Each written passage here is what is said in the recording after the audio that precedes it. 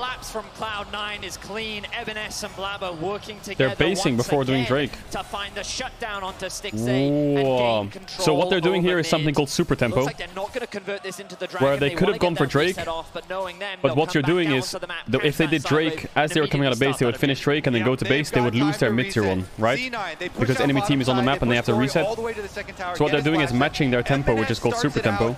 They win a fight and everyone presses base. What does that do? That means that as you're running out of base, you're about here, they're just respawning. So you're still first on the map. So you can they can still fight Drake, but you're ahead and you won't lose a mid tower, is the idea. It's just a